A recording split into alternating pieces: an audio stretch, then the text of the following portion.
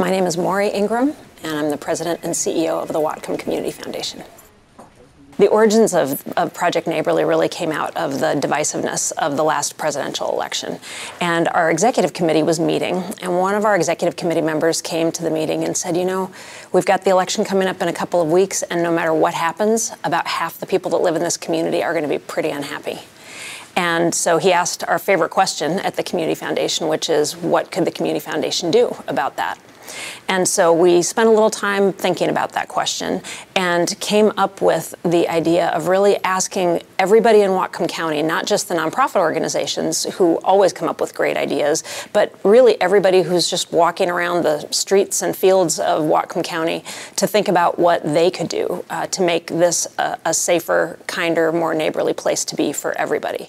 We weren't sure when we invited the applications whether people would tackle contentious issues, whether they would start with some really basic opportunities to get to know their neighbors, and we got a little bit of everything, which was great.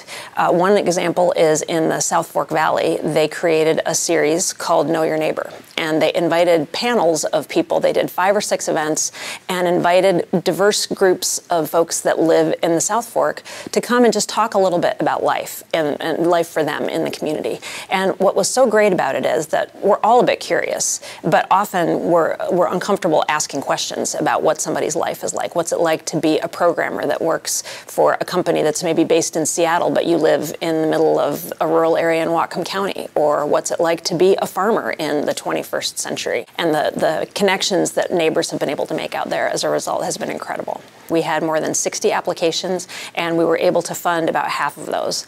One of my favorites is the very smallest grant that we funded, and it was for $362.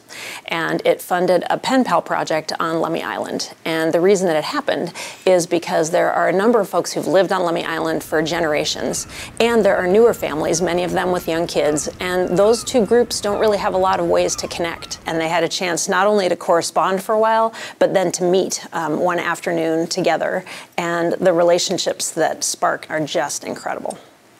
Neighborliness is really just thinking about the fact that we all share this place and figuring out what we can do to be better to each other on a really basic level.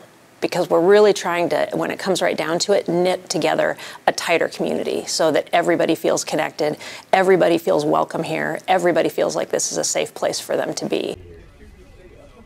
My favorite thing about Project Neighborly is that whether you apply or not, you can take the idea and apply it in your daily activities with your family, with your neighbors. Just reach out.